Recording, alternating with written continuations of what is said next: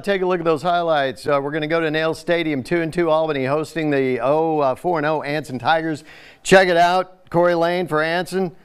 Play dumps it to Striker Dillard for the touchdown, but here come the Albany Lions. Quarterback Chip Chambers pitches the ball to Branson Bill, who manages to find an opening after he runs around the field for a while, and then he's gone.